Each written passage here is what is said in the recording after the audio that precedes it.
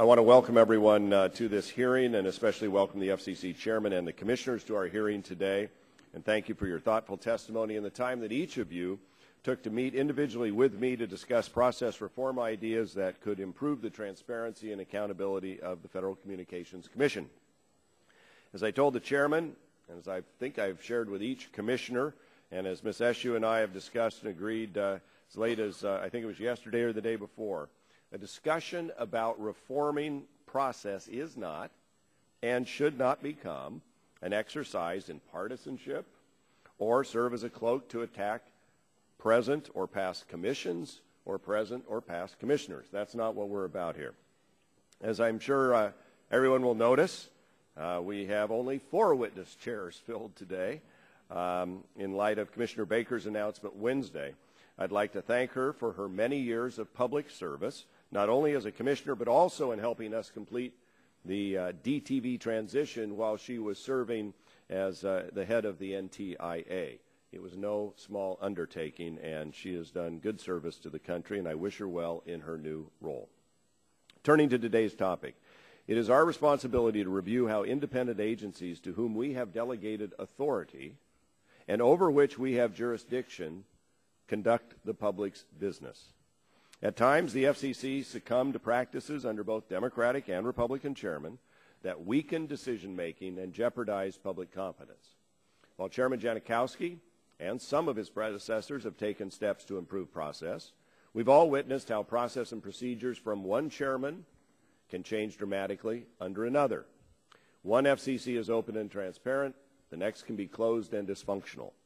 So the time is ripe to codify best practices to ensure consistency from issue to issue and commission to commission. Many of my colleagues on this subcommittee have worked on reform ideas in the past, and some have proposed changes in bill form today. We will consider those as well. Now, to kick things off, here are 7 items to think about. First, the FCC could be required to start new rulemaking proceedings with a notice of inquiry rather than a notice of proposed rulemaking. An NPRM presumes that regulation is needed. The FCC could first examine the state of the relevant markets, services, and technologies. Even when regulation may be appropriate, the FCC is unlikely to craft as useful a proposal without first gathering preliminary information. Here's another idea. The FCC does not always publish the text of proposed rules for public comment before adopting final rules. Providing specific text will allow for more constructive input and a better end product.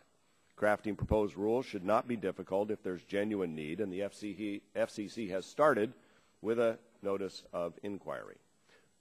Third, finite timelines for resolution of matters would be helpful. Parties and the public should have some sense of when resolution will come. Fourth, the FCC now makes information available about which draft items are circulating before the commissioners. The FCC could be required to provide additional information, such as a list of all unfinished items at the Commission, the date the items were initiated, their current status, and expected date of completion. A report card, if you will. Fifth, a bipartisan majority of commissioners other than the chairman, could be allowed to initiate items to prevent a chairman from stopping consensus items. Sixth, the President's memorandum for the heads of executive departments and agencies, quote, regulatory flexibility, small business, and job creation, close quote, requires executive agencies to conduct cost-benefit analyses before adopting regulations. The memorandum does not apply, however, to independent agencies like the FCC. We could remedy that by requiring the FCC to identify actual consumer harm and conduct economic, market, and cost-benefit analyses before adopting any regulation. Seventh, the FCC's transaction review standards are vague and susceptible to abuse. Parties with a pending transaction should not feel pressure to accept voluntary, quote-unquote, conditions on the deal or to curtail their advocacy in other proceedings. These concerns are neither new nor of concern to only one party.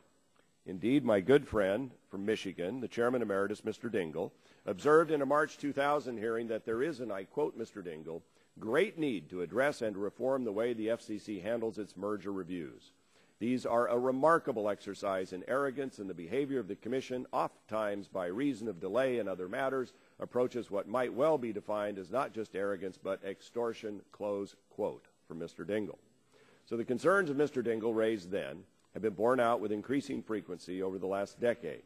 To address this, the FCC could be prohibited from adopting any conditions unless they're narrowly tailored to any transaction-specific harm. To prevent the FCC from using transactions to commence industry-wide changes it could not otherwise adopt, the FCC could be required to show statutory authority for the conditions outside the transaction review provisions of the Act. These suggestions are simply meant as a conversation starter. I look forward to additional suggestions from my colleagues on the subcommittee, the full committee, and from the public and the commissioners themselves and the chairman. And on that note, I yield back the balance of my time and would recognize the ranking member on the subcommittee, Ms. Eshoo from California. Thank you, Mr. Chairman, and good morning to you, and welcome to Chairman Janikowski and the members of the Federal Communications Commission. It's good to see you.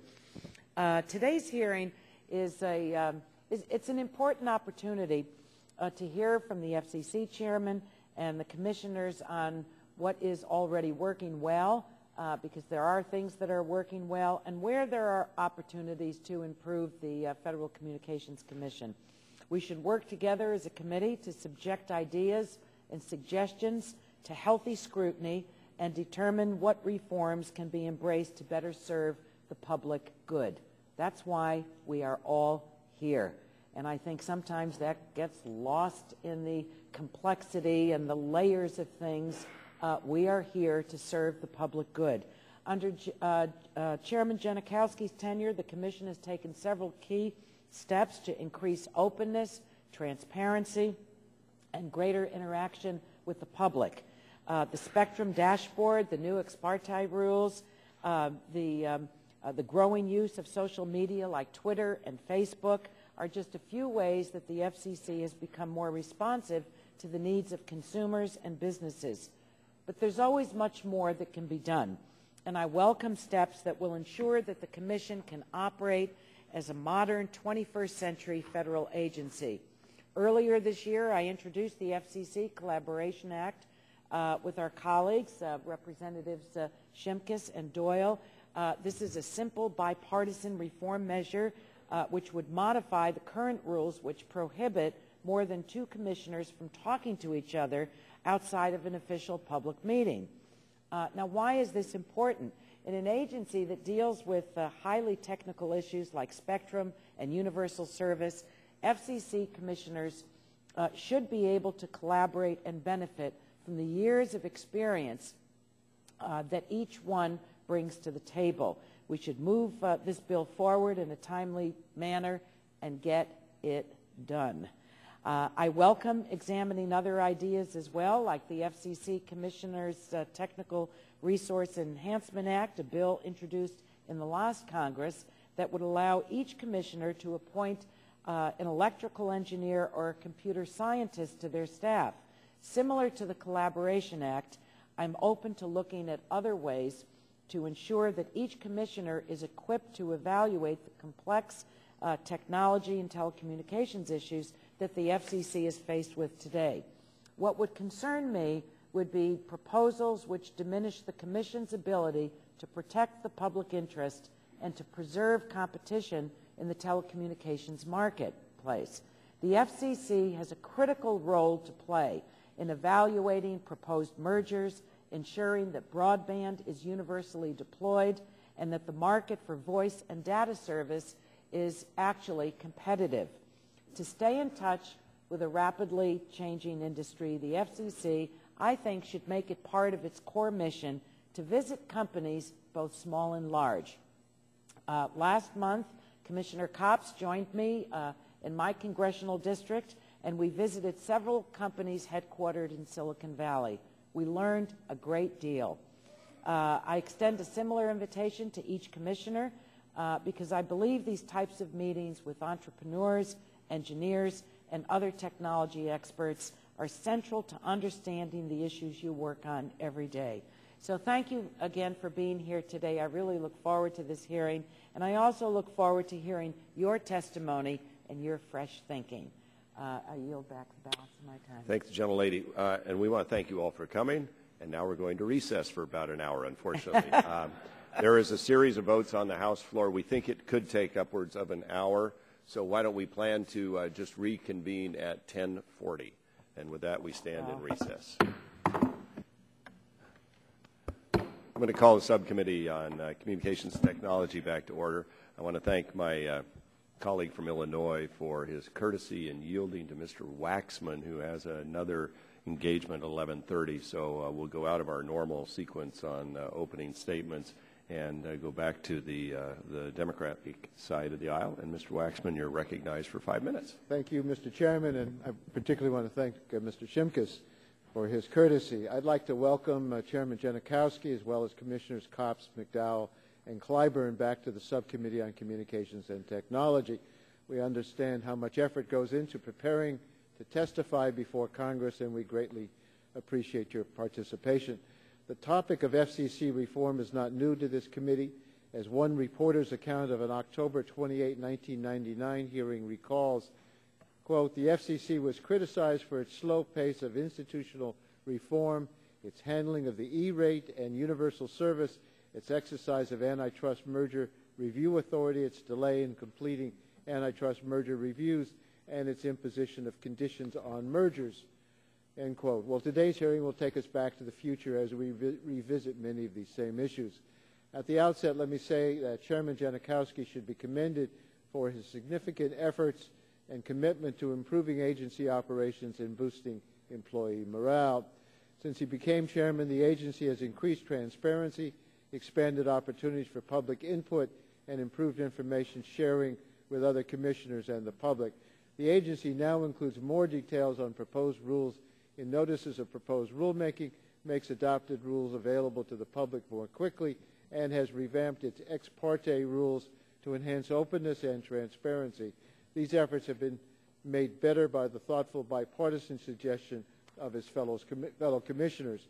And it's clear that today the FCC is a much better place to work. According to the 2010 OPM Employees Survey, the FCC was the most improved agency in the federal government. I also want to commend Subcommittee Chairman Walden for looking at this issue in a nonpartisan manner. He has sought input from all of the commissioners and Republican and Democratic committee members, and he is committed to explore proposed process reforms in detail before we proceed toward possible legislation. If the committee does develop legislation regarding FCC reform, we should be guided by a few basic questions about each proposed change to ensure that we are promoting smart regulation. First, does the proposed change create an undue burden on the FCC? When we impose statutory requirements of any kind, we need to be wary of burdening the agency with compliance requirements. Second, are we undermining agency flexibility to act quickly and efficiently in the public interest? If we put prescriptive process requirements in statute, we can end up promoting slower, not faster decision-making. And third, are we requiring additional process for valid reasons? We must not impose procedural hurdles for their own sake. Fourth, are we making procedural changes in an attempt to address outcomes with which we don't agree? For example, if we limit the ability of the agency to negotiate voluntary commitments related to mergers, are we also willing to accept that certain mergers may then be rejected outright? Some might view conditions as unfair, while others might see them as critical trade-offs that allow transactions that might otherwise fail to go forward. And finally, why the FCC? Are we imposing process reforms on the FCC that it should apply to all federal agencies? If not, what is our basis for treating the FCC differently? I look forward to hearing our panel address these issues and to receiving their advice about how to improve the FCC. I look forward to working with you, Mr. Chairman, and I yield back. Any other members wish me to yield to them? If not, I yield back the balance of my time. I thank the gentleman for his kind comments and look forward to continuing our discussions on these matters, and I appreciate your comments on the principles. I'm now going to yield. We have 5 minutes on our side, and so I know we have several speakers, and so if we could kind of work a minute apiece, I think that would work out, or slightly, not much over that. So at this time, I would start with Mr. Stearns and recognize him. Thank you, Mr. Chairman, and I thank you for this hearing. I think the ranking member, Mr. Waxman, has pointed out that the agency has come a long way. I think it has. But in this area of the Internet and technology, I think there's still a long way to go forward, and I think there's a litany of necessary improvements, and I think this hearing will show that. For example, the merger review process, I think, needs to be examined. Although the FCC internal shot clock to act on mergers is 6 months, XM Cyrus took over 16 months, Mr. Chairman, and Comcast NBCU took nearly 11. And so I think in a rapidly evolving market here, its uncertainty sometimes can create havoc for markets, and deadlines for FCC action coupled with ensuring merger reviews are handled in a transparent way is important without endless strands of non-merger specific conditions attached. I think would provide future certainty. So the bottom line, I think the agency could improve, and I hope we can move forward. Thank you. Now recognize the gentleman from Illinois, Mr. Shimkus. Thank you, Mr. Chairman. First of all, we want to thank Commissioner Baker for her time, and hopefully we can expeditiously get her replaced to fill the commission. I know that's all everyone's desire. Chairman, we appreciate the movement on reform. That's something that, with the new technology and new age, that's important. And we know there are steps being made in that direction. And I've enjoyed my time working with Commissioner Copps and, of course, Anna Eshoo, and on the Sunshine Bill. It just doesn't make sense. Maybe three can't speak together, but to have two not be able to speak of the commissioners. Chairman Walden and I spoke on the floor.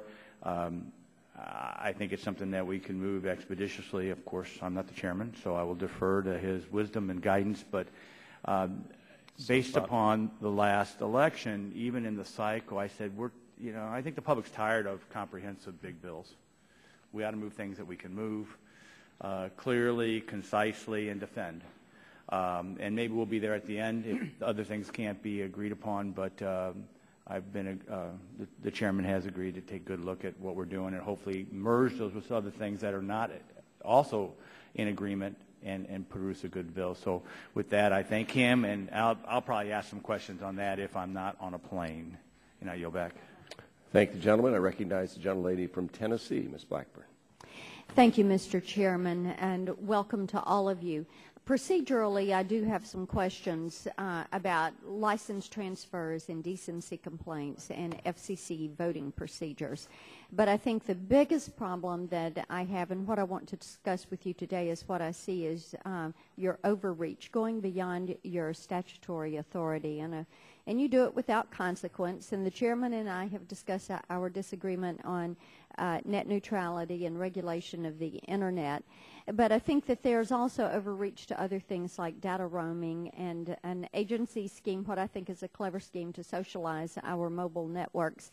And I think that as you look at privacy, and we'll talk about this a little bit today, that the FCC is moving into areas where it should not be with issues like privacy. So I'm one of those that think it's time to maybe rein the agency in a little bit and have a discussion about what your structure should look like. So thank you for being here to participate. And I yield back.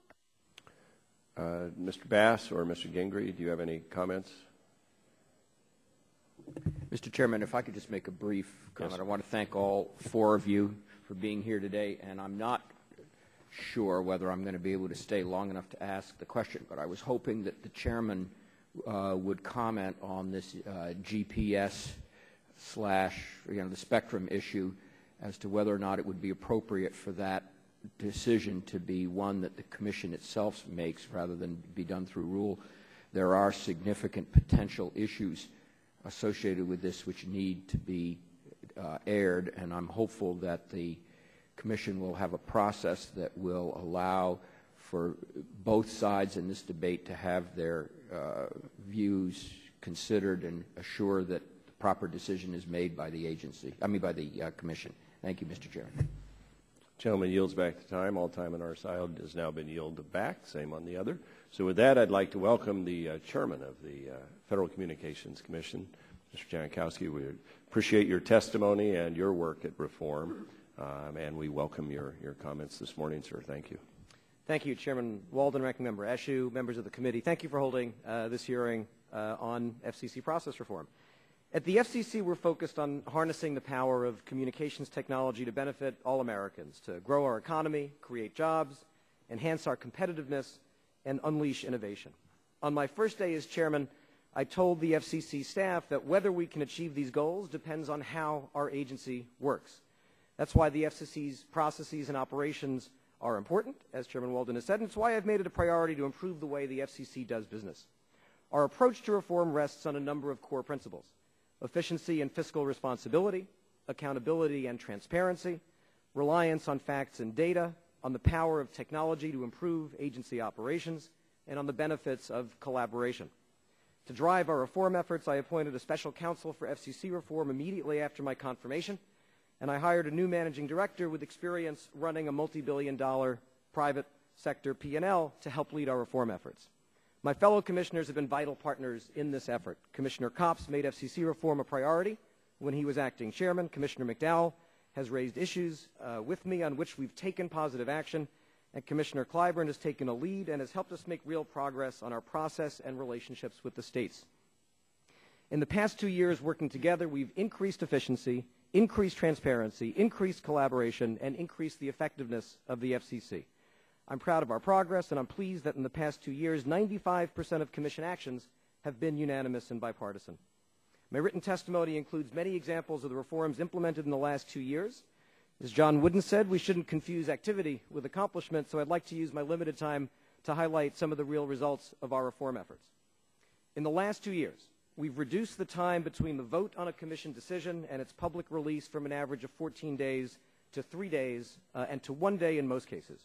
We've increased the number of notices of proposed rulemakings that publish the text of proposed rules from 38% to 85%.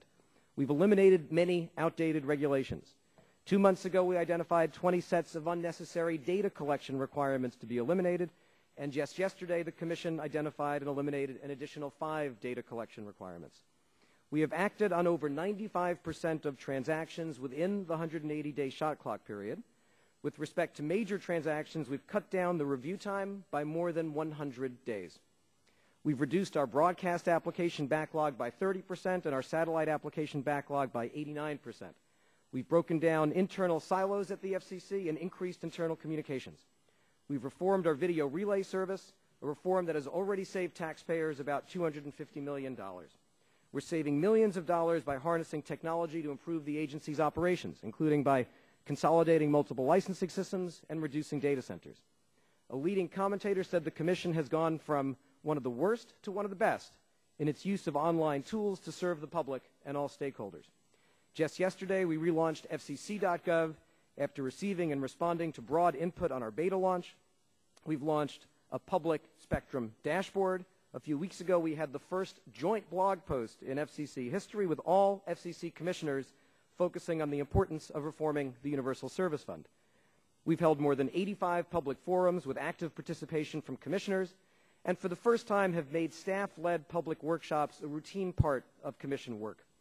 We've adopted reforms of our ex parte process to increase transparency, reforms of our voting process to increase efficiency, and reforms of our filing process to increase effectiveness. Our national broadband plan has been lauded as, quote, a model for other nations, and has been praised for its process and its substance. OPM's government-wide survey of federal employees identified the FCC as the most improved place to work in the federal government. I thank Mr. Waxman for mentioning that. And just last week, the FCC team that worked on the National Broadband Plan was nominated for a Service to America Medal, the most prestigious independent award for America's civil servants. I'm proud of what we have achieved. The Commission is working effectively. We are moving in the right direction. And I thank my fellow commissioners as well as the FCC's employees who have been instrumental in making this possible, as well as the many members of this committee who have over the years and in my time offered very constructive suggestions to improve our processes. Of course, there's more we can do to improve performance, and I'm committed to continuing our efforts at reform. Making the FCC work is important because the FCC's mission is important. It matters to our economy, to our global competitiveness, and to the quality of life of all Americans. I look forward to working with the subcommittee on these important issues. I thank you, and I look forward to your questions. Thank you, Chairman. We appreciate it, and we'll get that high-technology ringing device off over there somewhere in the corner. We're also streaming, if you notice on the video screens here. All of your data is streaming over your faces, too. Right? It's part of what happens in repacking, and if you don't get it right. So, it's great to be the technology. There, so we'll see if it quits.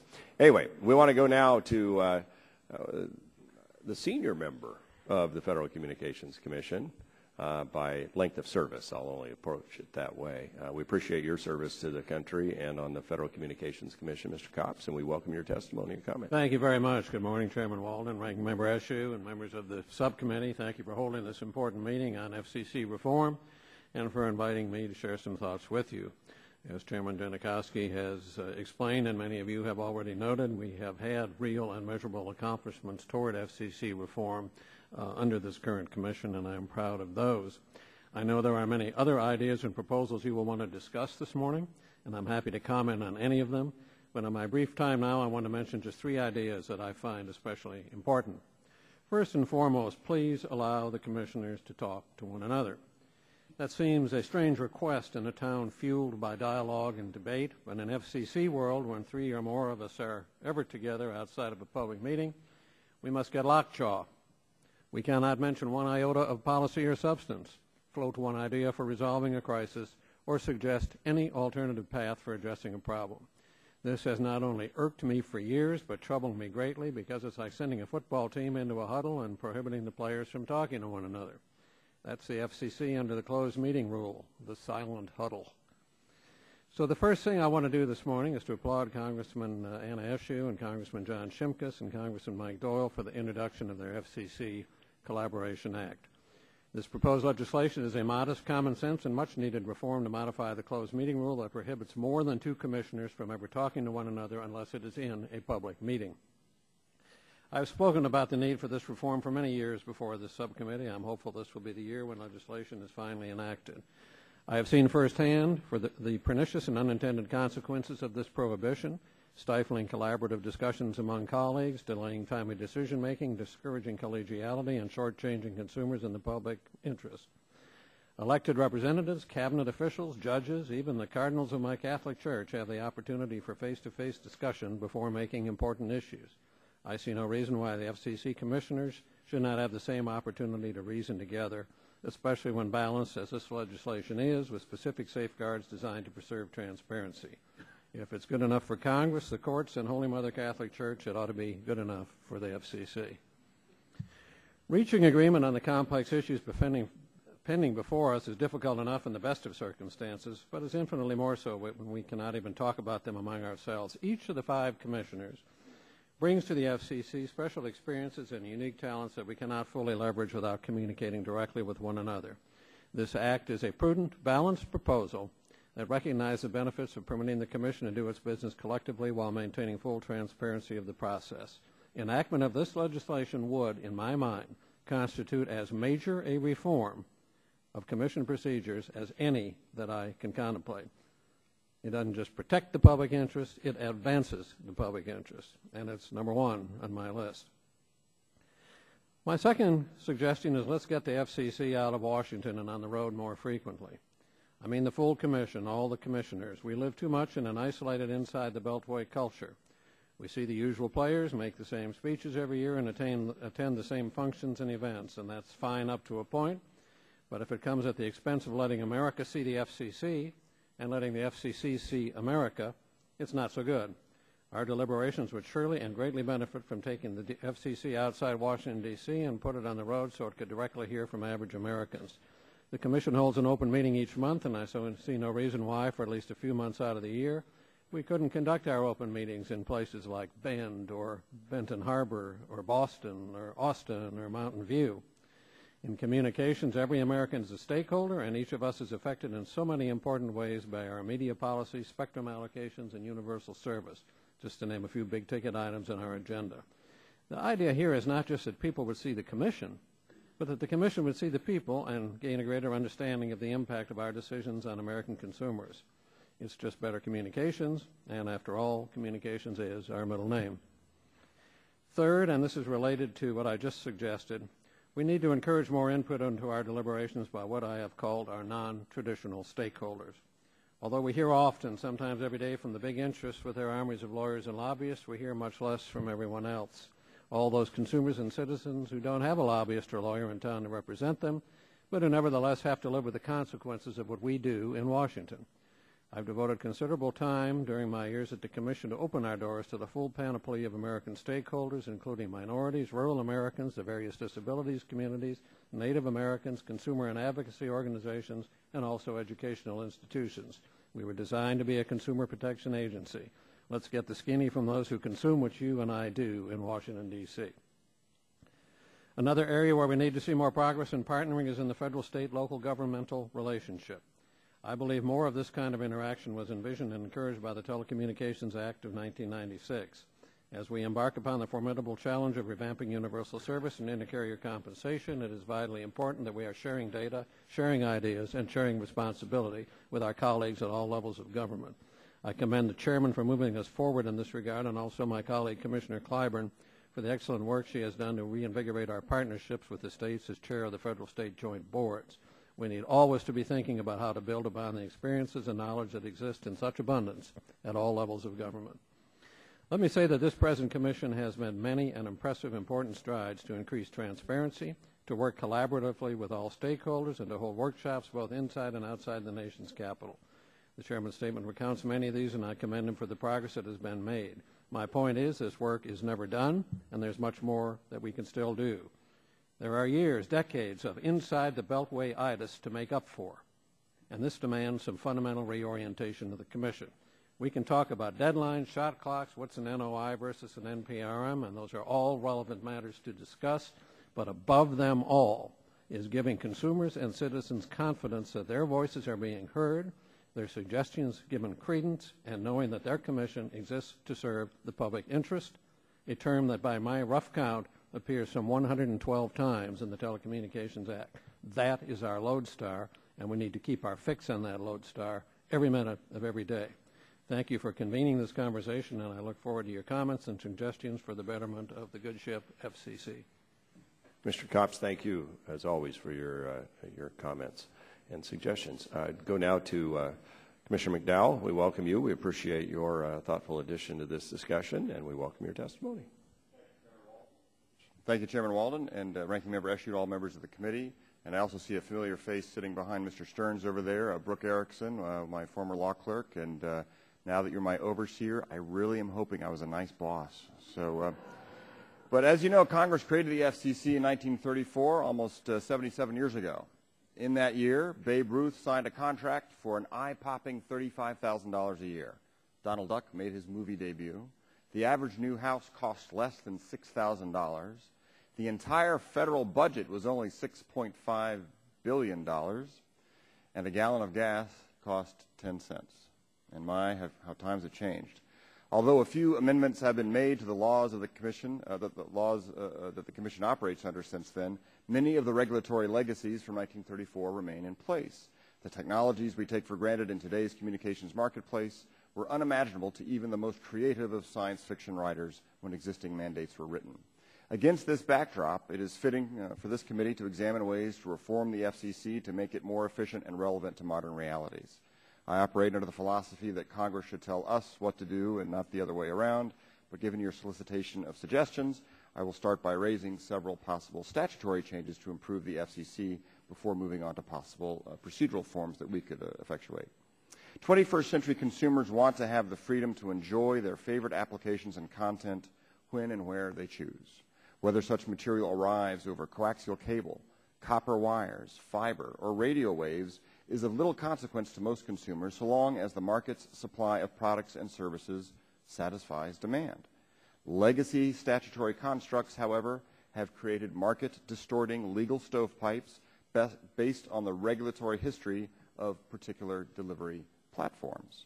While consumers demand that functionalities and technologies converge, regulators and business people alike are forced to make decisions based on whether a business model fits into titles 1, 2, 3, 6, or none of the above. As Congress contemplates FCC reform, it may want to consider adopting an approach that is more focused on preventing concentrations and abuses of market power that result in consumer harm.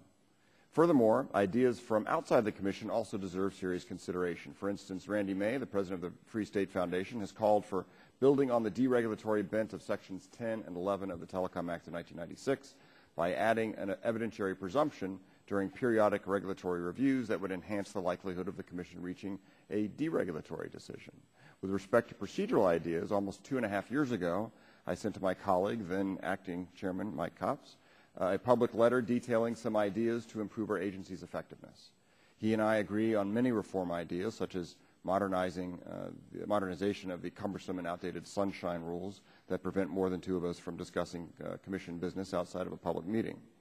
Later, in July of 2009, after Julius Janikowski became a Commission colleague as well, I sent him an updated letter with additional ideas and suggestions within existing statutory constructs. Time does not allow me to enumerate all of them, so I've attached these letters as part of my testimony and respectfully request to be included in the record. I'm delighted to report that some reforms have already been implemented. For example, many stale or ill-advised Commission action items awaiting votes contained on what we call the circulation list have been weeded out. A portion of the backlog of the 1.4 million broadcast indecency complaints that were defective on their face have been dismissed.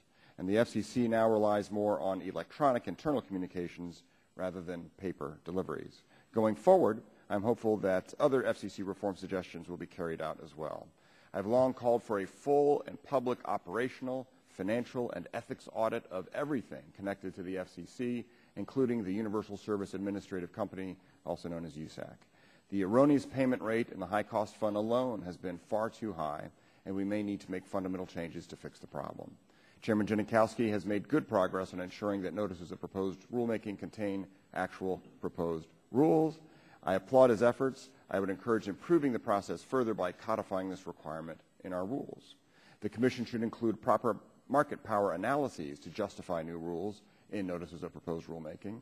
If a market power analysis is not appropriate, the FCC should explain why. When regulated entities are under scrutiny for alleged violations of our rules, such as broadcasters being investigated for airing indecent material, often they are not notified in a timely manner of the investigation or its effects on other matters before the Commission, such as license renewals. Similarly, entities are not always informed of when they have been cleared of wrongdoing. More transparency and better communication in this area would not only be a matter of appropriate due process, but simple good government as well. To promote collegiality and efficiency, we could improve the productivity of all commissioners' offices by routinely sharing options memoranda prepared by our talented career public servants. All commissioners should be able to benefit from the same advice and analysis enjoyed by our many chairmen over the years.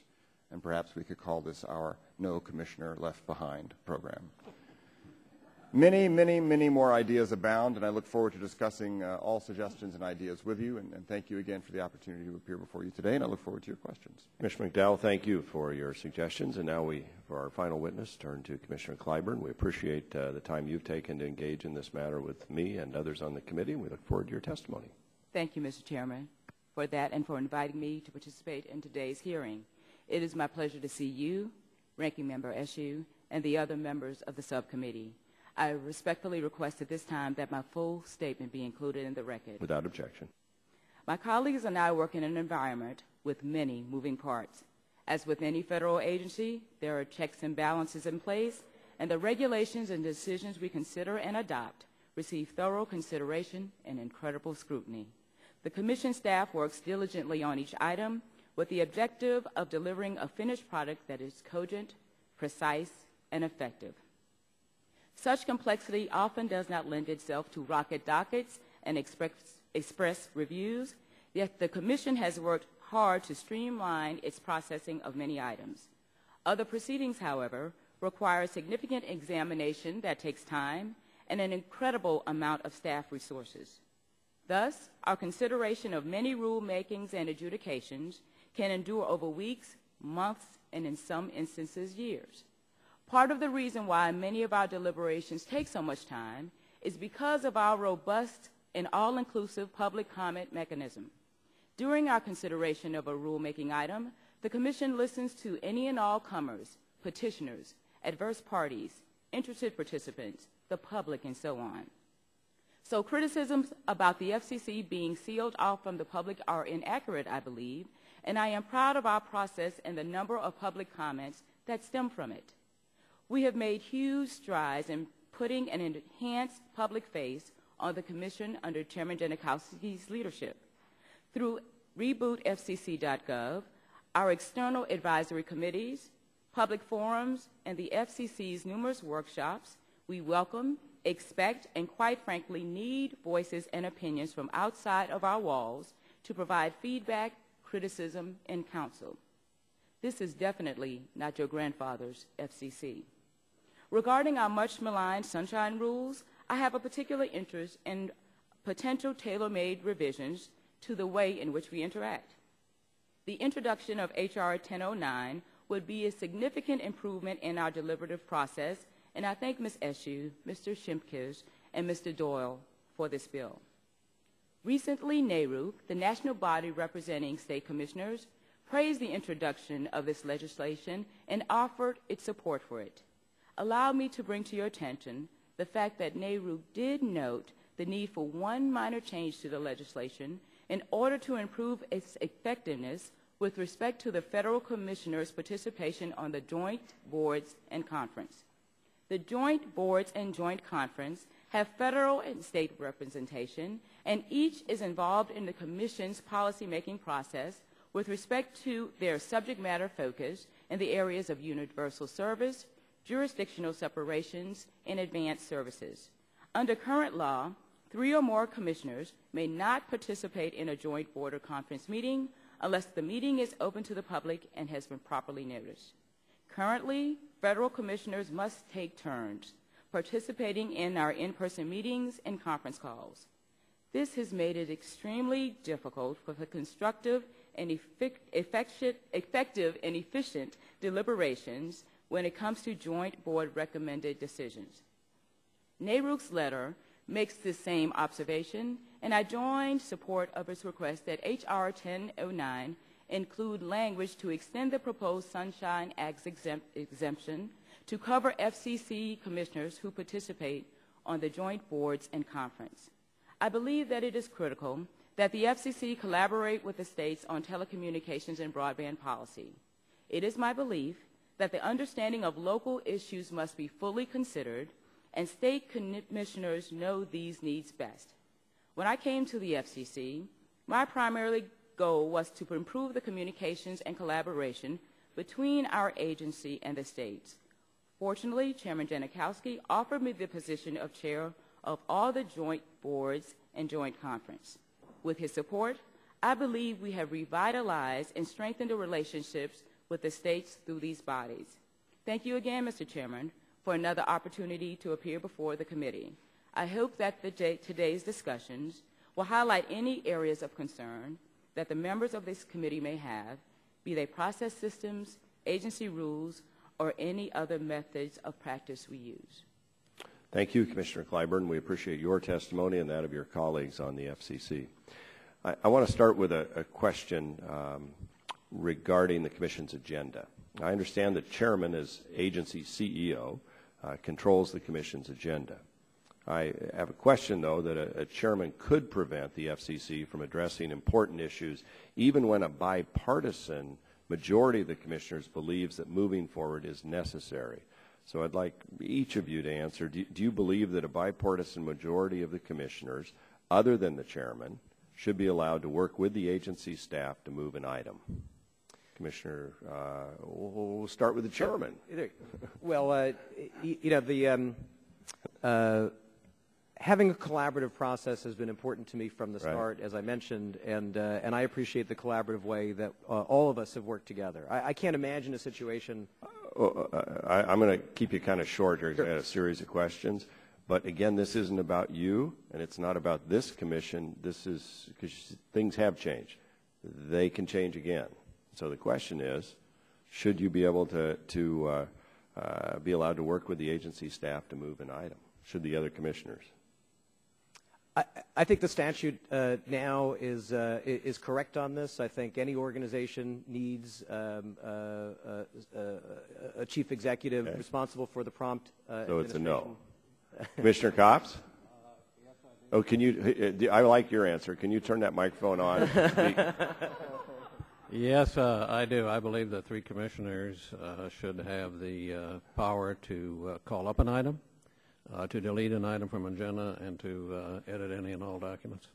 Commissioner McDowell. Well, this is another boring chapter in the long multi-volume set known as the Cops-McDowell Alliance.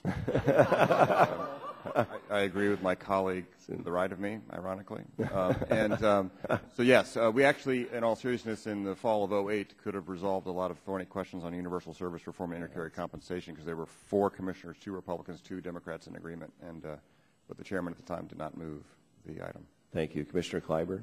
We're the sum total of our experiences. So in that regard, I have had healthy engagement, and at this time I don't see any need for any revisions in that manner.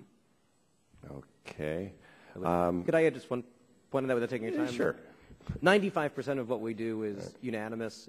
Historically, this hasn't been a problem, except for, as far as I can tell, one anomaly. And so I personally think that changing the statute to address one anomaly when it hasn't been a problem, I can't imagine an incidence when there wouldn't be 3 commissioners for a step that we couldn't work out together. Commissioner Copps?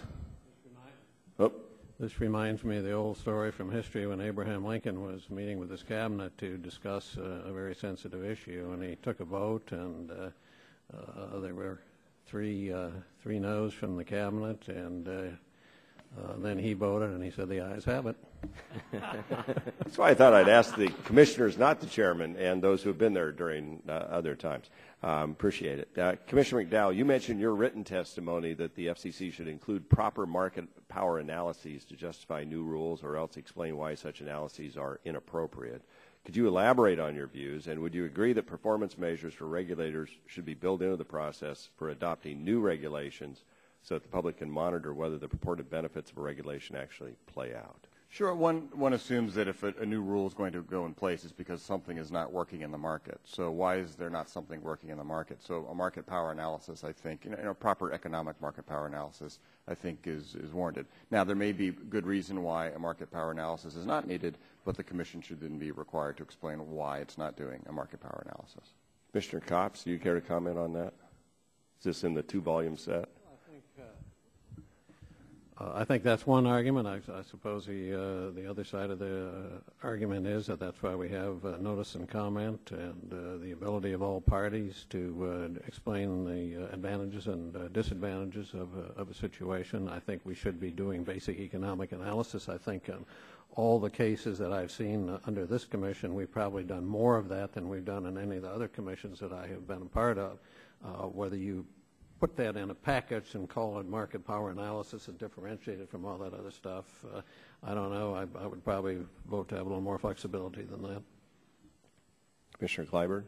I would be open to this type of engagement and conversation, but to my knowledge, a lot of this, whether it's labeled so or not, is happening within the bureaus. So I think we're having the benefit of some of the engagement, even if it's not called that.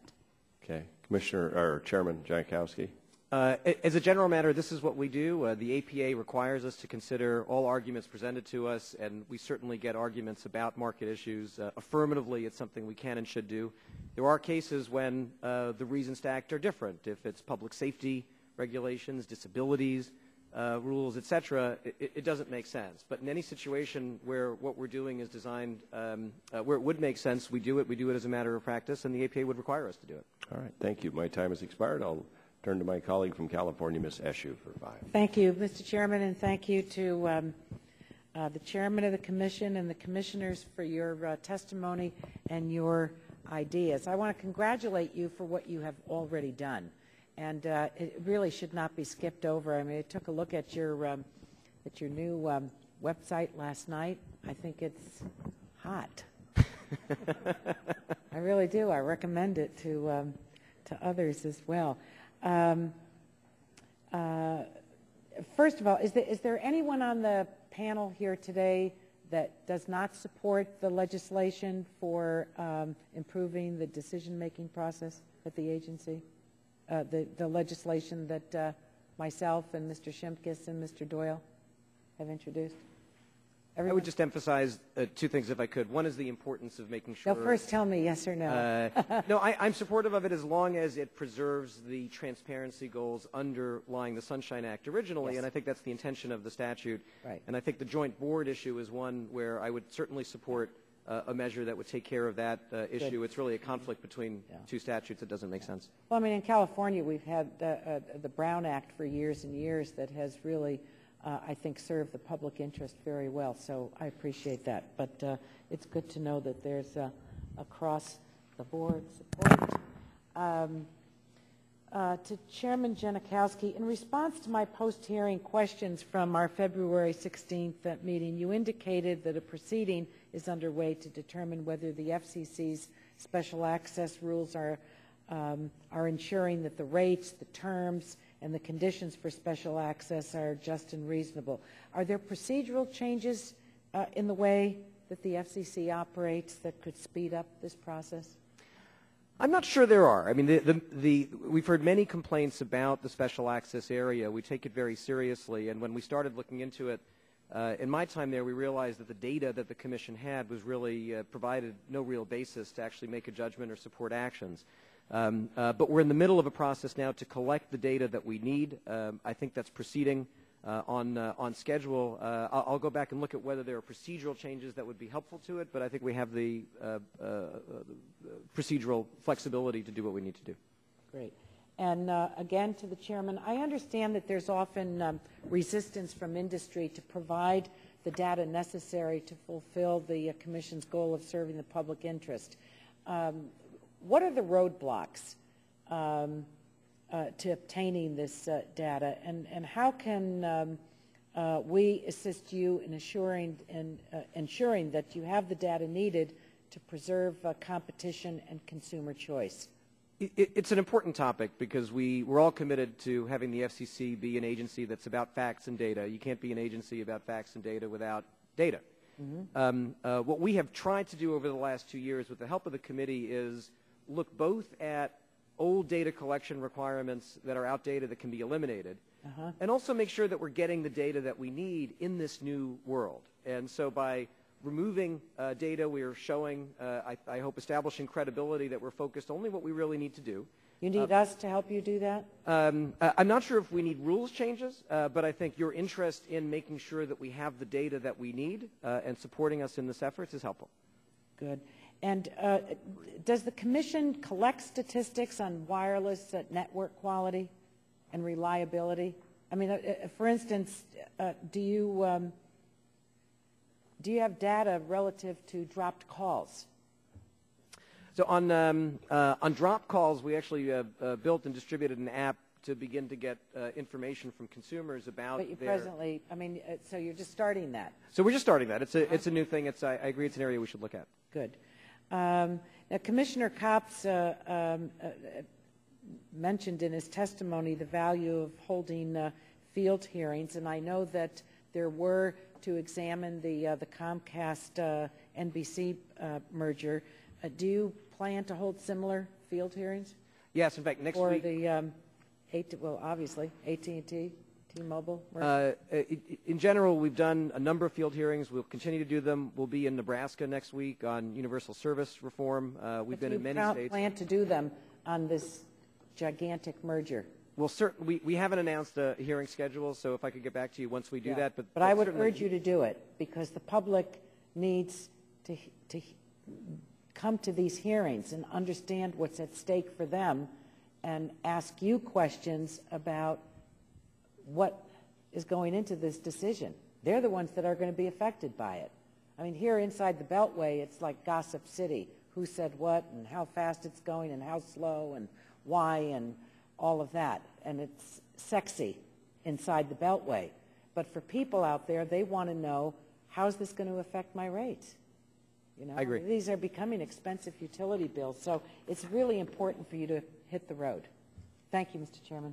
Thank you, Ms. Eshu. And just one quick question. There's nothing in statute that precludes you from doing the public hearings you've talked about, right? You don't need that from us. Okay. I don't think so. Yeah. I'd go now to Mr. Shimkus.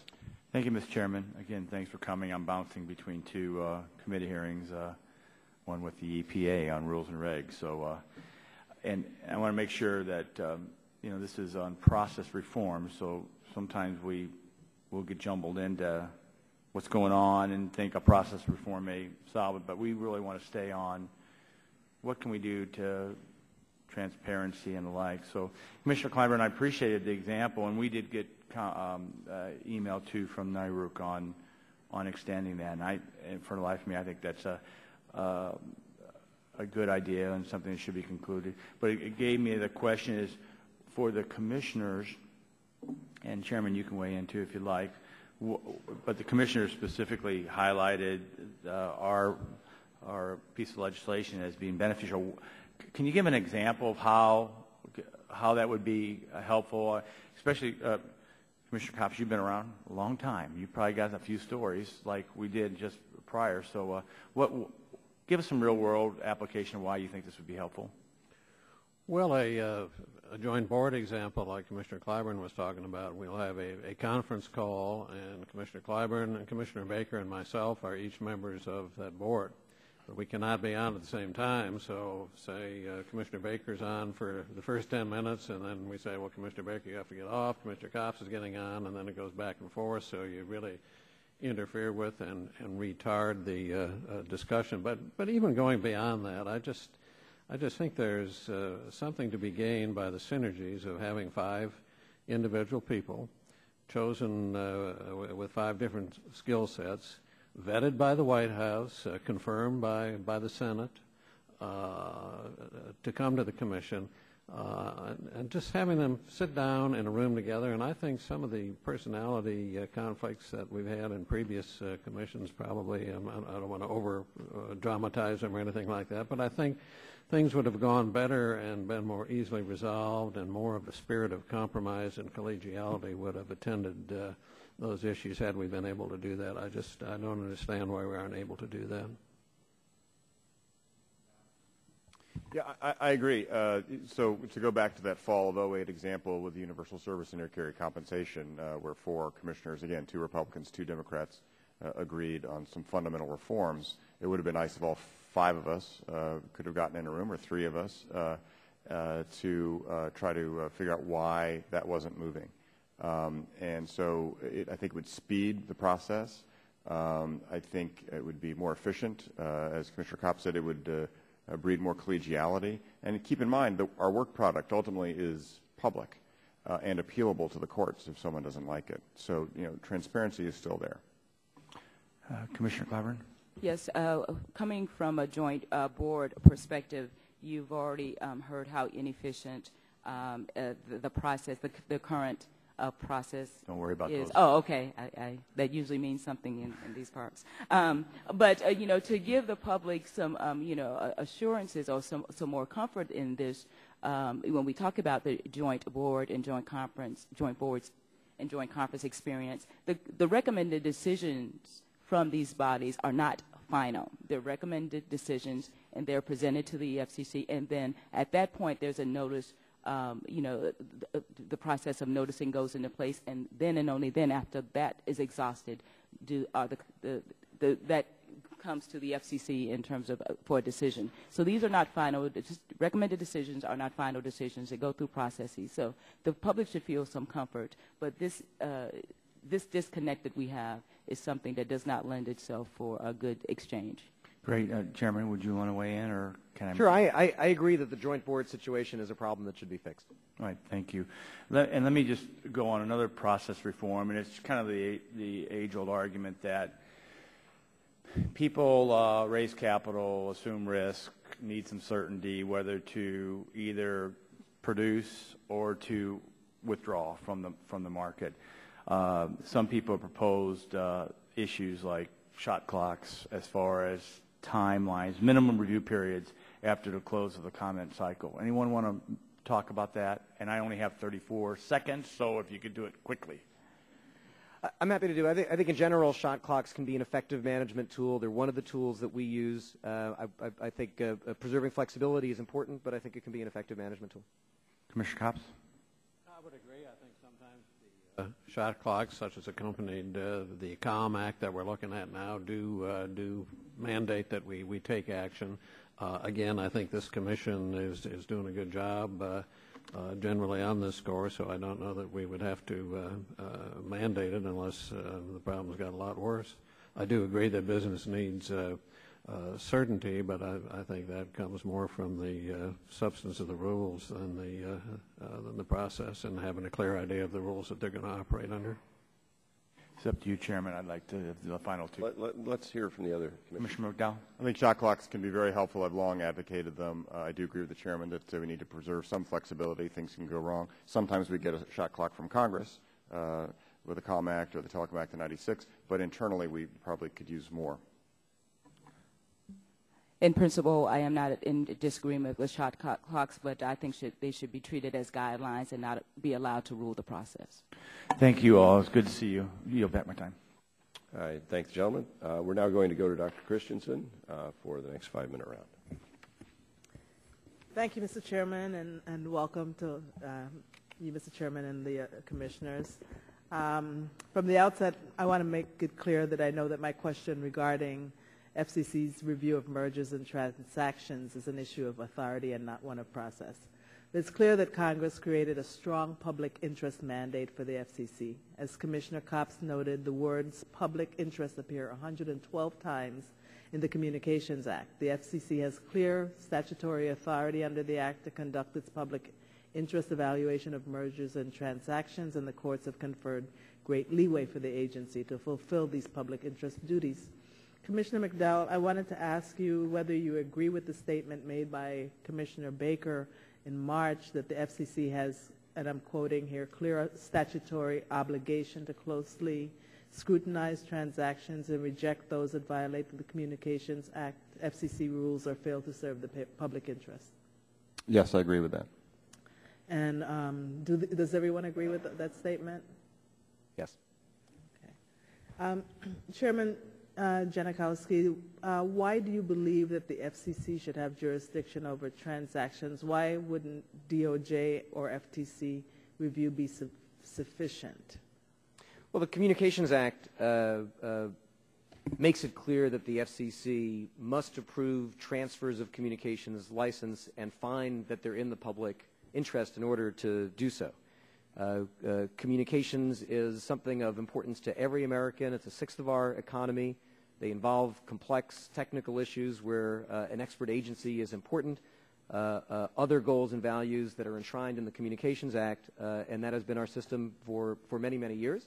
It's important to make it work effectively. Thank you. Some have complained that in reviewing some of the mergers, the FCC has imposed conditions that are not transaction-specific.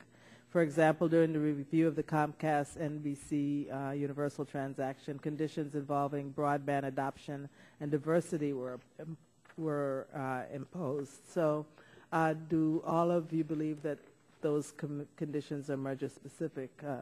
Chairman? Yes, and if I could just add one word. The statute requires the FCC to make a determination that a transaction is in the public interest. And so it's not surprising that companies, as they come to the FCC and file for approval, make the case for why a transaction is in the public interest and point to specific public interest benefits. With respect to some of the benefits, given the potential harms of some transactions, it becomes important to make sure those commitments are binding. Chairman, Commissioner Kopp? Yes, I agree.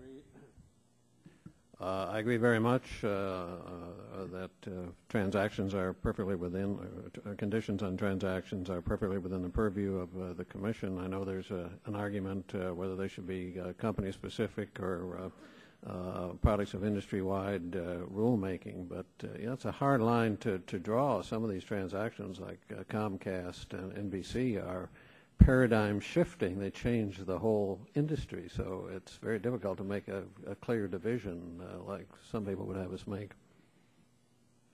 Commissioner McDowell? Yeah, I do not believe conditions should be imposed that are not merger specific. I think in that particular transaction there were a number of conditions or voluntary commitments that were not merger specific. It might be evidence of a good corporate citizenship or evidence that they wanted to try to sweeten the deal for the FCC's approval, but it had nothing. Some of them had nothing to do with the merger itself. And Commissioner Clyburn?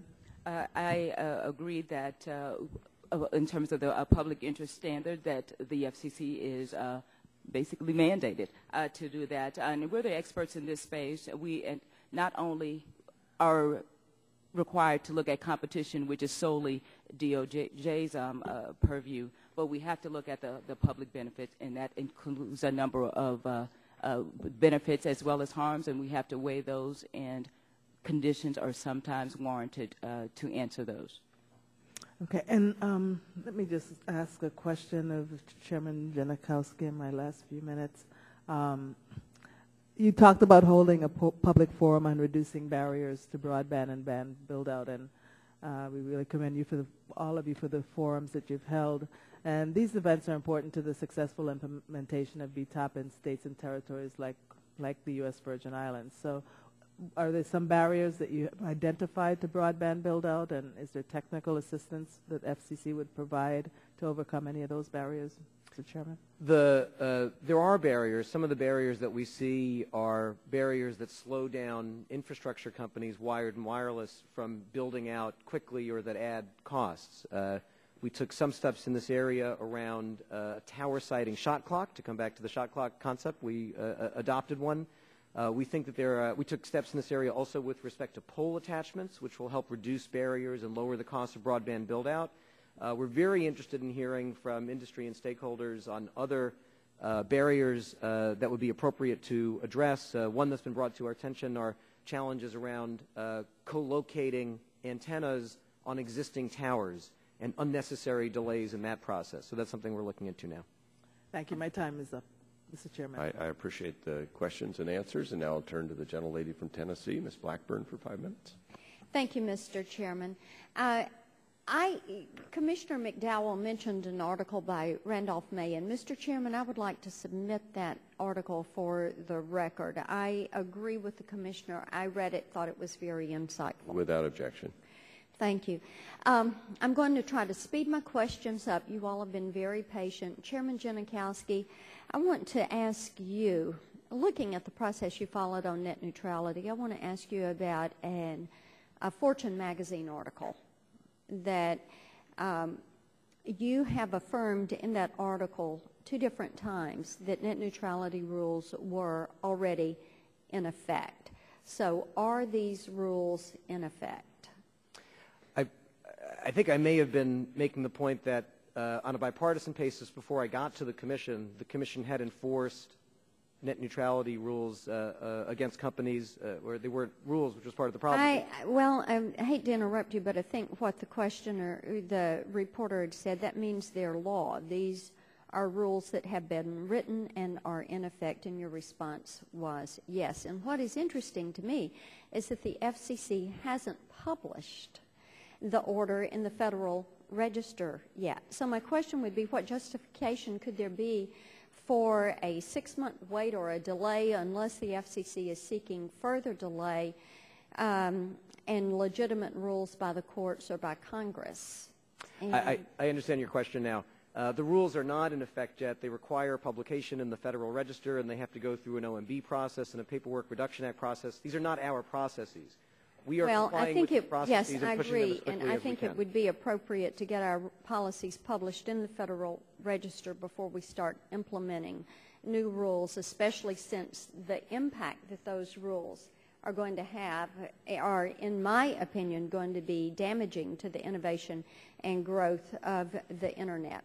Let's look at the Comcast NBCU order. It states that Comcast and Comcast NBCU shall comply with all relevant FCC rules adopted by the Commission in GN docket number 09-191, and I'm referring to the FCC's Open Internet order and its unique application, this specific on the merger conditions. Does the FCC believe that even if a court overturns the FCC's decision, that Comcast and Comcast alone will still be subject to these extrajudicial rules, and where does the FCC get that authority? So the answer is yes, and the authority comes from the language obliging us to make a public interest determination and approving transactions. This was a merger-specific enforceable commitment that came out of the fact that this was a merger between the largest broadband company in the country, one of the largest content companies. We heard from many businesses saying that a specific harm from this transaction could be favoritism of some content over other. Does the FCC have a responsibility to answer to the Article III courts that by law review the FCC decisions? Of course. Okay. All righty. Let's talk about copyright. Copyright protection, I support it, and I've supported voluntary cooperative efforts among the ISPs and the content community to address infringement. And given the language specifically in paragraph 107 and 111 of your open internet order, what assurances can the FCC give to the ISPs that they can enter into voluntary agreements with copyright owners to address these infringements online without running afoul of the net neutrality order? My recollection is that the order says pretty much that the rules apply only to lawful content, not unlawful content like stolen intellectual property, and that voluntary agreements to make enforcement of IP laws effective is something that's not prohibited by the rules. Well, I have to tell you, I think it would be helpful for the FCC to provide the companies assurances that if they have reasonable discretion to implement steps to address copyright infringement, and I hope that you will do that. I've only got 19 seconds left. I did have another question about broadband pricing, but I will submit that one for a written response.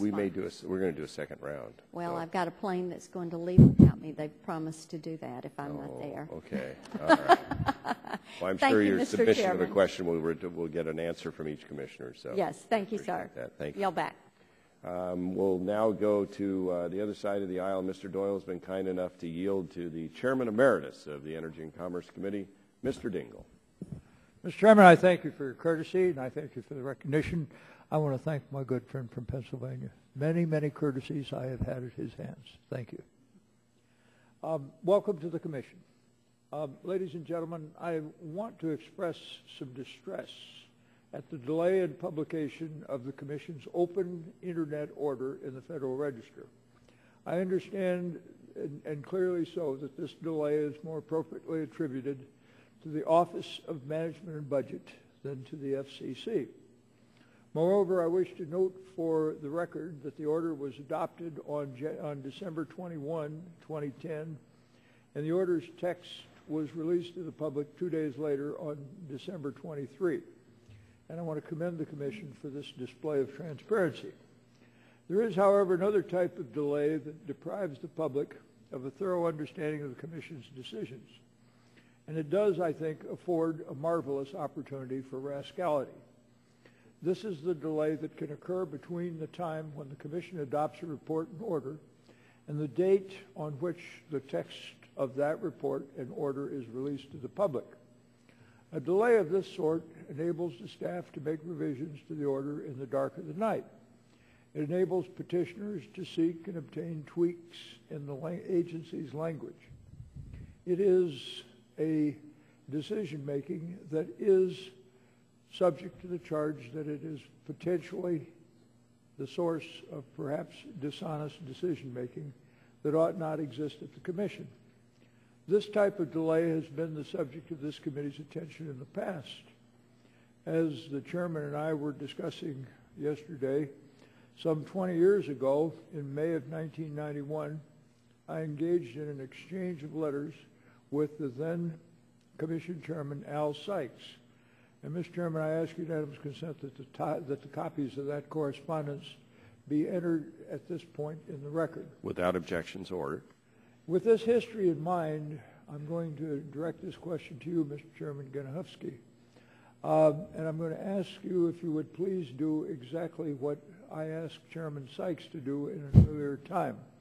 Would you please provide this committee with a list of the Commission's decisions where the text of the decision was released more than 30 days after the Commission announced its decision, together with the best explanation you can make for the delay beginning on January 1, 2010. Would you do that for us, please? Yes, I will, and I'm happy to report that that period, we have closed in the last 2 years, that period from an average of 14 days to 3 days, and in most cases, its release is 1 day after commission adoption of the order. Thank you. Now, I recognized that the 30-day period, which was referred to in my questions, is arbitrary, and it does not respond either to statute or regulation. It does seem to me that a delay of 30 days or more does provide opportunity for impropriety. And I would urge the Commission to comment on this opinion for the record, especially in view of all of our desires to improve the transparency at the Commission and this committee's ability to conduct rigorous oversight. Now, in the case of decisions whose release is delayed for 30 days or more, does the Commission commit at this time to providing this committee with a written explanation of the delay and a projected date for the release? Yes. Now, I want to make it clear, we have to make a selection here between two situations. The first of which is where the Commission releases the decision, and there is a delay between the time that the matter is then made final. There also is a situation, and this I know afflicts the Commission substantially, and that is that you send things over to the Office of Management and Budget, which duly forgets that you are an independent agency of the Congress and insists that these matters be held up over whatever qualm the administration might have in the matter.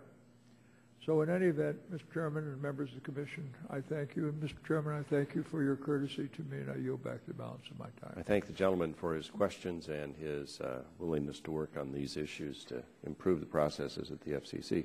Now turn to the gentleman from Florida, Mr. Stearns, for 5 minutes. Thank you, Mr. Chairman. Chairman Janikowski, this is a question for you, if you can recollect this. I think we've already talked about the Commission's backlog. How many petitions or applications are currently pending before the Commission? That's a number I don't have in my head, but we will get it for you.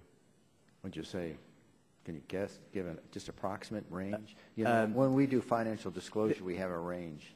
There are many small ones of a sort where the number is, I wouldn't even have, the number is in the thousands, not in the tens. Do you have staff behind you that might know? These staff that's what they're paid for.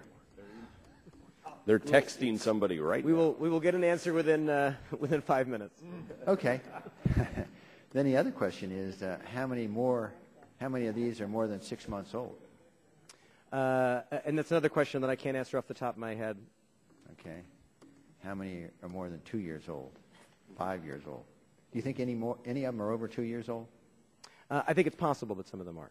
Any of them over 5 years, you think? Is that possible? I don't know, but it's possible. Okay. We've heard that parties with a transaction before the FCC sometimes feel pressure to curtail their advocacy in unrelated proceedings.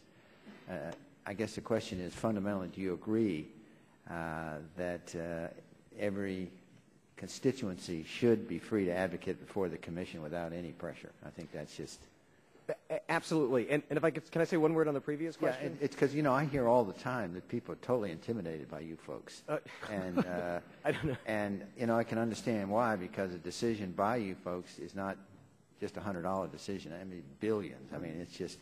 And so that you have this much power. So the question, they come back to me, is that a lot of them are intimidated, so they just want to have the free to be an advocate before the Commission without pressure. Well, in this question, I think, the Commission has an obligation to base each decision that it makes on the issues before it, on facts and data, and we're all very committed to that. On the previous issue, there's an area for reform here that I'd just like to mention briefly, which is a lot of the backlog comes from applications for review of relatively routine bureau decisions that are made, because of the APA, sometimes it's thought that it requires the Commission to do its work all over again in order to address it in advance of litigation. And we've been exploring some reforms here to speed this up and to help eliminate the backlog that relates to applications for review from bureau orders, and it's something I look forward to working on with you in the committee. Okay. Commissioner McDowell, I think you touched upon your opening statement, and I looked at some of your letters that you've written in the past. The FCC's transaction review standards, I think, are vague and sometimes susceptible to abuse. For example, parties with a pending transaction should not feel pressure to accept voluntary conditions on the deal. The Commission can also leverage its merger review process to adopt conditions that it could not otherwise impose through a transparent and public rulemaking. I guess the question for you is, how can we narrow the Commission's authority to simply address these concerns? Well, that could come through a statutory change, as has been pointed out today already. There's a large, ambiguous public interest standard by which we review mergers. But if a statutory provision were added to say any conditions or voluntary commitments extracted from the merging companies should be specifically tailored to consumer harm that arises out of the merger. And perhaps look into maybe sunsetting them once market conditions obviate the need for any further regulation. Mr. Chairman, if you wanted to add to that at all? The Communications Act, Congress has placed an important responsibility on the FCC to make a public interest determination, to find that a proposed transaction is in the public interest. And it's something we take very seriously. I think all commissioners do. It's understandable why companies would suggest the public interest reasons for a transaction. Sometimes there are specific potential harms that emerge from a transaction that in order to approve the transaction, it's necessary to impose conditions. This has happened under Democrats and Republicans at the FCC. And go ahead, please. My last question, Mr. Chairman, is Commissioner McDowell again. I'm concerned that the FCC has been regulating in areas without first clearly identifying its own authority to act. From VoIP obligations and net neutrality to broadband outage reporting, the FCC has fallen into the habit of proposing rules without first tying those rules to the authority given to it by the Communications Act. I know every bill that I have to drop, I have to show constitutionally that that bill complies with the Constitution. So what best practices would you recommend going forward based upon what I just told you? Well, the Commission, in areas where I've dissented, certainly has made legal arguments justifying its legal authority. So I can't think of an item that just didn't have a legal argument. But as lawyers know, there are legal arguments that are colorable, and there are legal arguments that are winnable. And so this is fine grays of distinction sometimes. It's hard to say how do you keep the FCC to act within its authority, other than read the statute and the plain meaning of it. Mr. Chairman, anything you might add? 2 points. I would note that in the last few years, the FCC's record in court on statutory challenges has been overwhelmingly positive. I don't remember the number in my head, but I will get it to you, but overwhelmingly successful. The second thing is we do, when there are colorable questions of authority, we seek comment on that in the notice and comment stage. We did it yesterday in looking at updating our network outage rules to protect the safety of the public in event of emergencies. There's a colorable question about authority. We will be looking at carefully in the record. It is vital that we move forward on public safety issues like that, working together with the committee. If we don't think we have the authority, we will come to you and ask for the authority. But getting a public record and asking our terrific legal team to focus seriously and honestly on the authority issues is what we try to do. Thank the gentleman from Florida. Now turn to the gentleman from Pennsylvania, Mr. Doyle. Thank you, Mr. Chairman. Thank you for holding this hearing. Welcome to the members of the Commission. Let me just say at the outset that I've had the opportunity to work with each and every one of you, and I've appreciated your hard work and dedication. All of you are very good members of the Commission.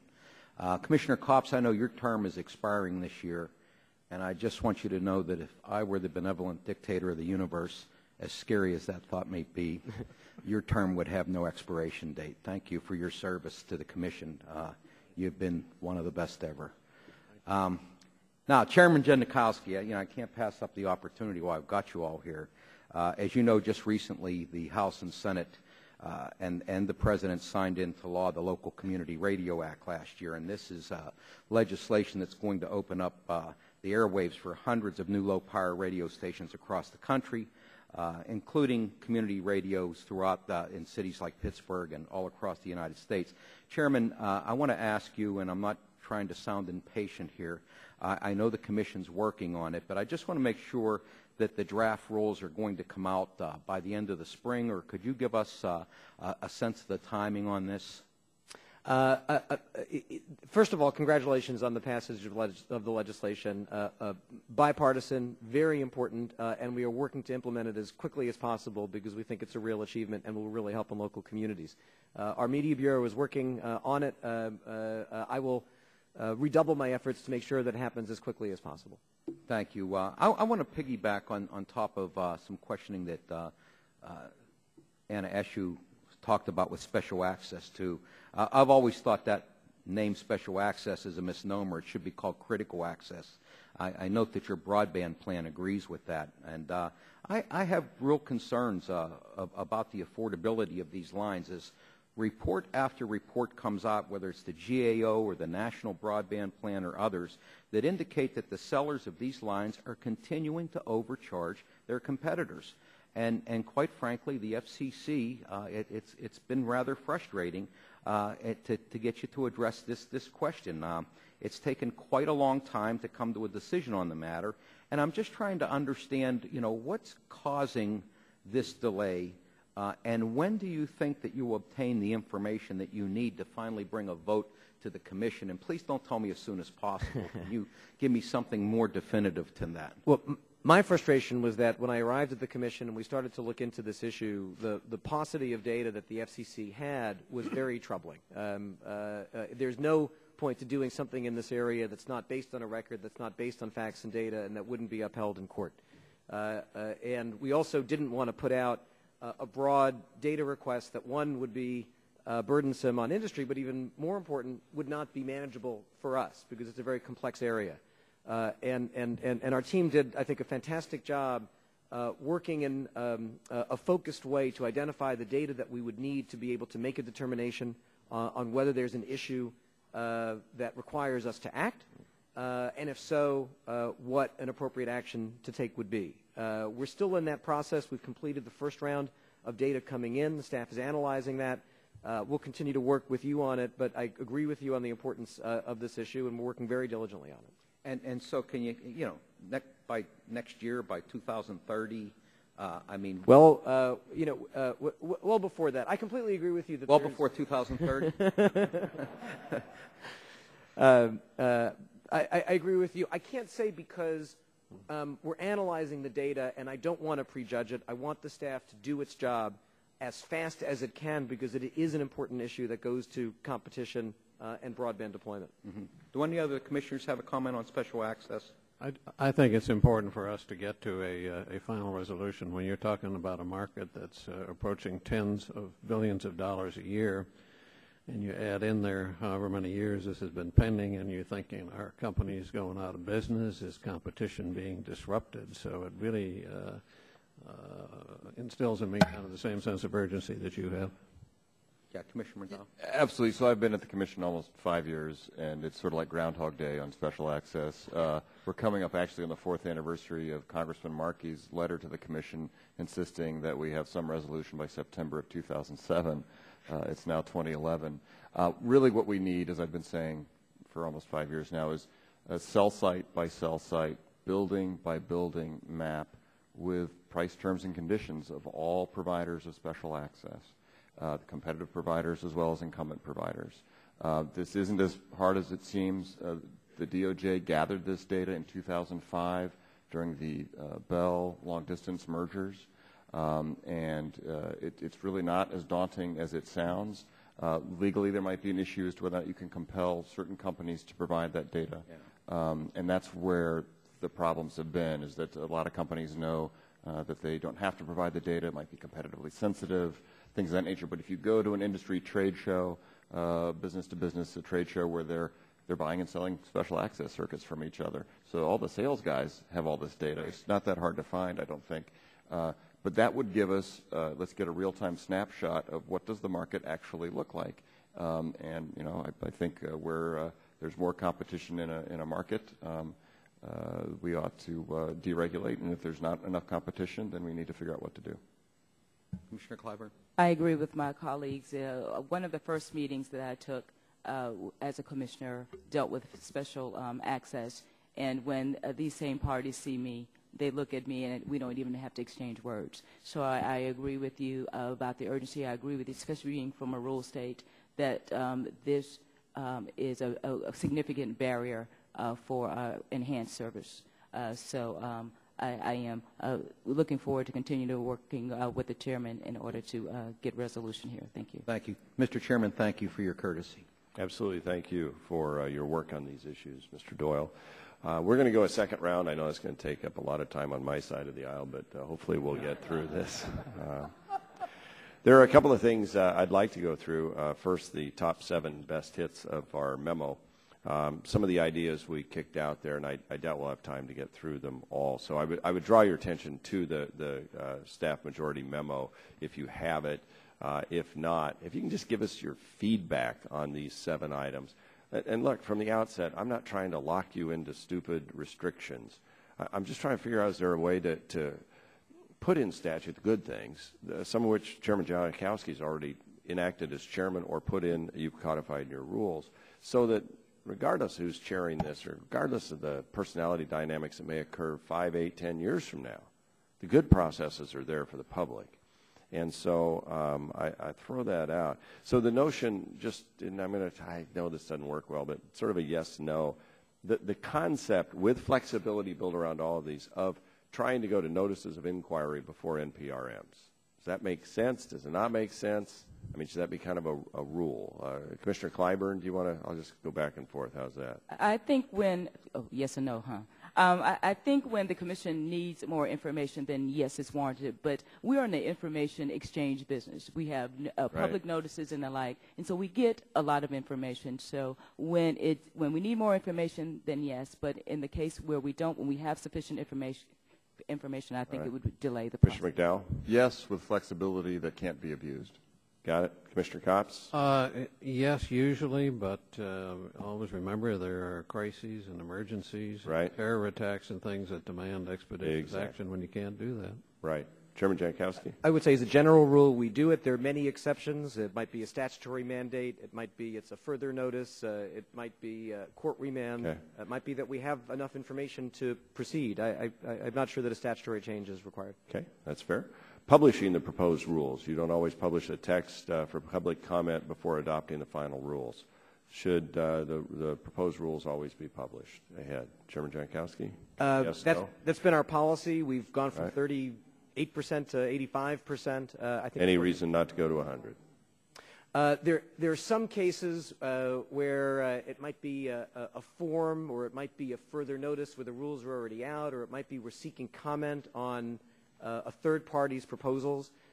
Our practice is we always need a good reason in order not to publish proposed rules. Mr. Copps? You know, sometimes people don't get serious about we're doing something until you get beyond well into the NPRM stage, and then they get serious and tell you what they like. So it's not always practical to do that. New data comes in, and again, I'd say flexibility for emergencies and things like that, but I would commend the chairman on the tremendous difference we made in making sure that we do that now over 85% of the time. Mr.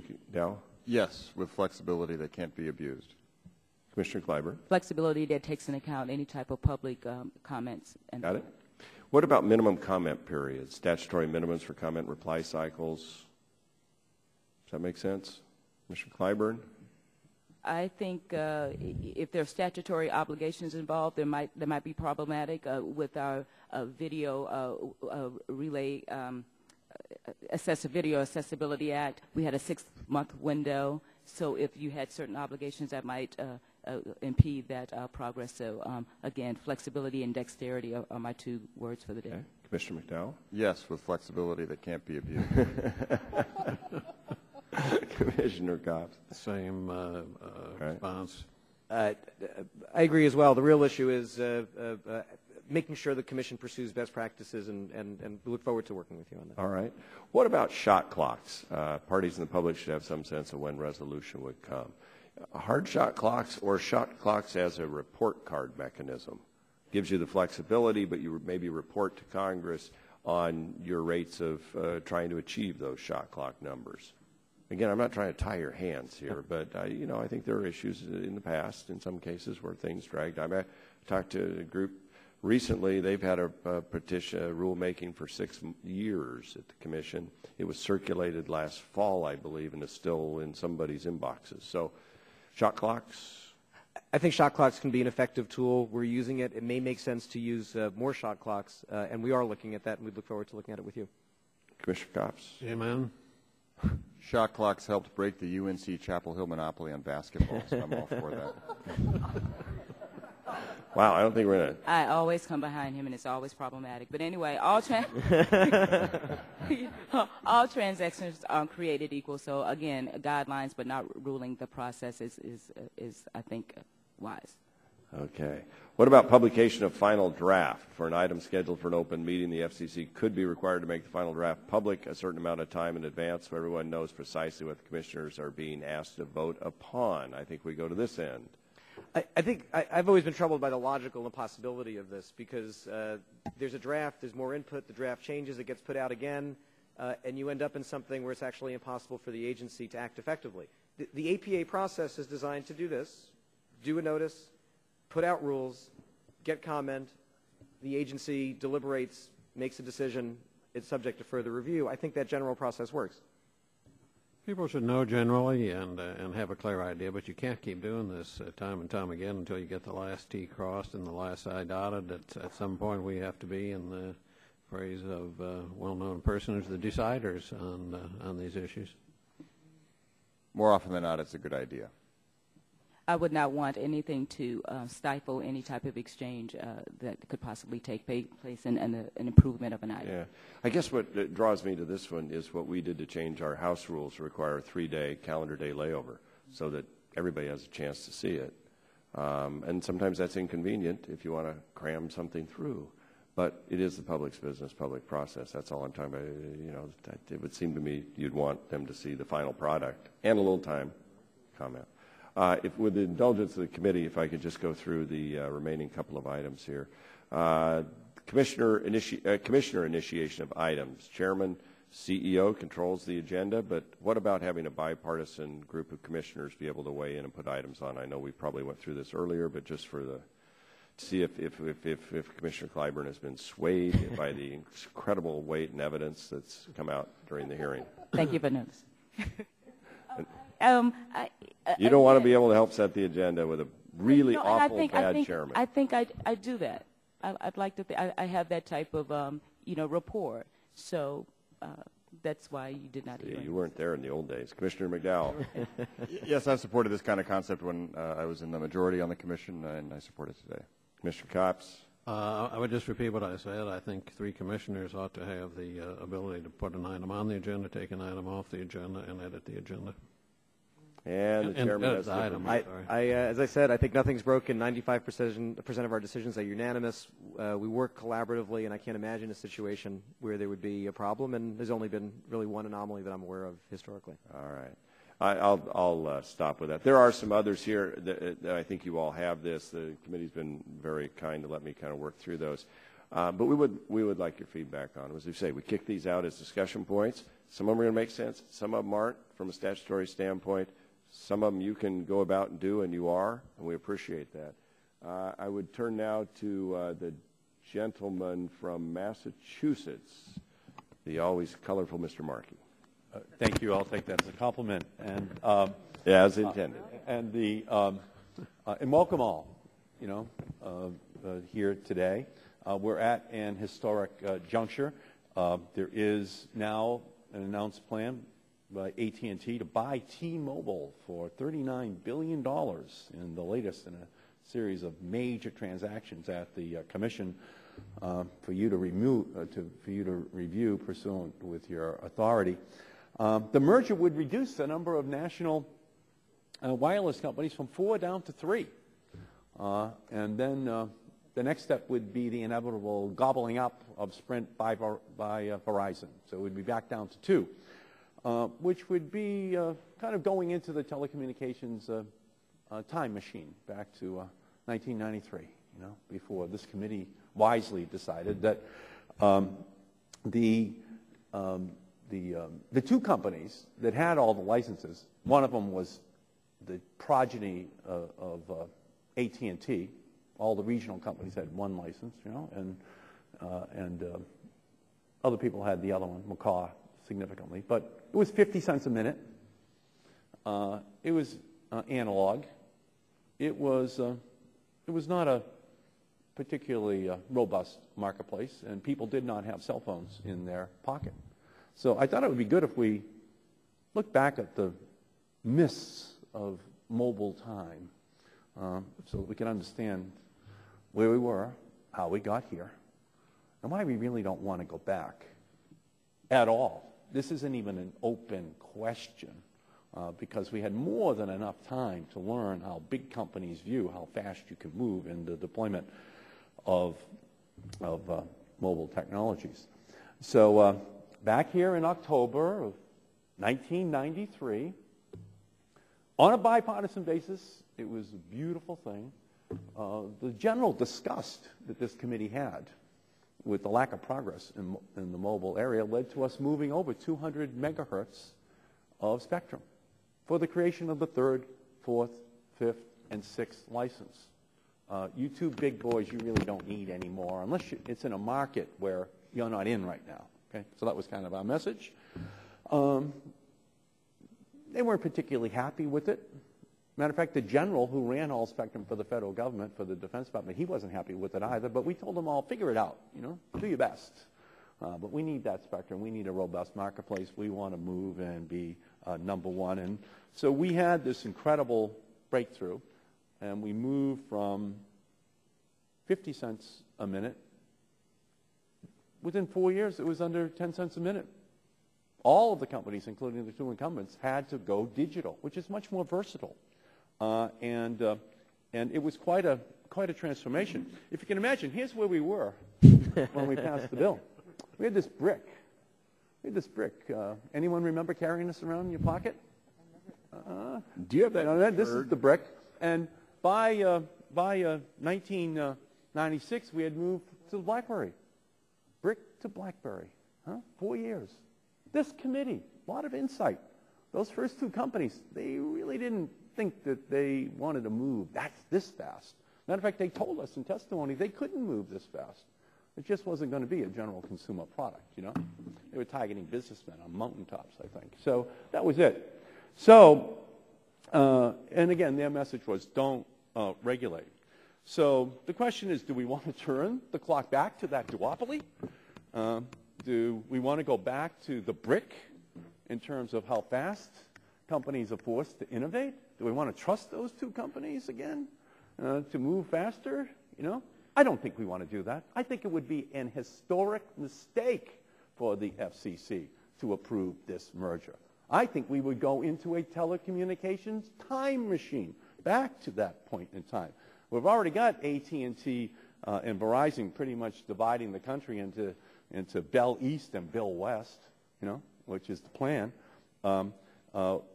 Letting them have a national wireless duopoly is what is at stake here. So I've seen the movie before.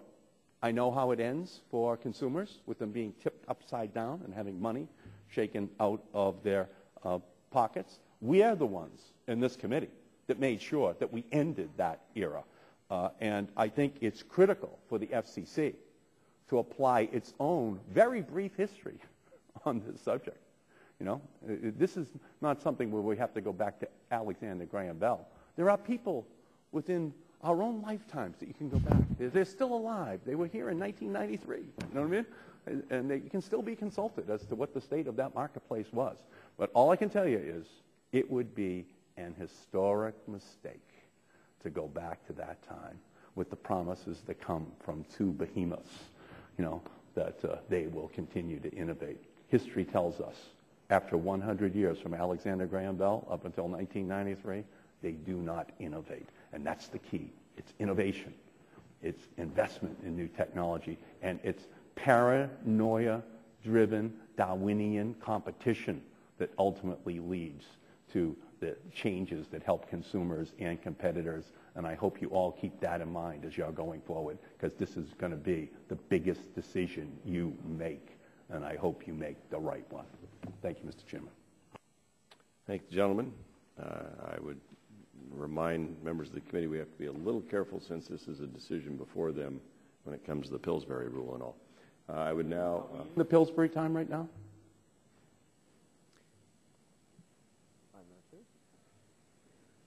Back to the blackberries. Excuse me? Was that a question? No, they're going back to the blackberries. Is that a question? Are we in the Pillsbury time? Are we constricted in our committee hearings from expressing our views on a merger? Not your views. No. Yeah. And I'm not an attorney. I think there are issues. It was suggested in another hearing in another context with an issue before a commission. Right. We have to be careful in terms of how we convey our thoughts, is all I was told. Well, I am a lawyer, and I won't hold that against you. And I think there are lawyers down there. We have, so can the staff? I think the staff is packed with lawyers. Are we in the Pillsbury time frame right now? Okay. Oh, good. That's why I said they're going to their blackberries. Okay. Good. Meanwhile, we'll proceed and go to Ms. Eshoo for 5. Thank you, Mr. Chairman. While the lawyers are going back and forth, I don't know a time where members cannot express an opinion. Mr. Markey is not asking the commissioners for their thinking on the matter that he just raised. He expressed his opinion. And so God help us if members of Congress can't come in as members of a committee and express an opinion. I understand that there is Mr. Markey's opinion may be menacing to some, but nonetheless,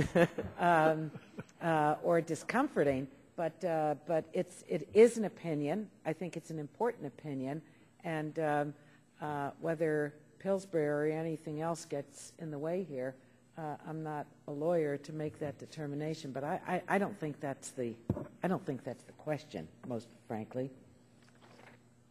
Let me see. Chairman Janikowski, some have expressed concerns recently that the FCC has shied away from using a notice of inquiry, to first examine a broad set of issues rather than proceeding straight with the proposed rules in a notice of proposed rulemaking. Do you think that proceeding with notices of inquiry can be an effective approach? And have you employed the NOIs more often under your chairmanship compared to previous administrations? We have used NOIs frequently. I think about half of our notices of proposed rulemakings have been preceded by NOIs, and often, especially when it's a new issue, a fresh issue, it's a good place to start. When we're dealing with a statutory mandate to implement something, when the Commission has vast experience coming out of prior proceedings, when there are real timeliness issues around perhaps public safety, then NOIs might not be the way to go. And I think we try to be thoughtful about, with each proceeding, how to get the balance right between developing a full, inclusive public record and moving in an expeditious manner for the public and all stakeholders. But do you believe that an NOI must precede any proposed rulemaking? I don't think that it is now a requirement or should be a firm requirement. I don't have any other questions, Mr. Chairman. I do think that, if I might, the list of suggestions that you had today, your punch list, that we have the commissioners all respond to them. Yeah, I actually asked them to do Good. that. Okay, yeah, I didn't hear that, but I think it would be helpful to, after you've given some time to give some thought to it, that we hear back from each one of you on them. Okay. Would be Thank you helpful. very, very much. Turn now to Mr. Doyle if he has any further questions. Mr. Chairman, in the interest of eating lunch, I have no further questions. All right. With that, then, I want to thank both our committee members who participated so well in this committee hearing, and especially the FCC commissioners and the chairman.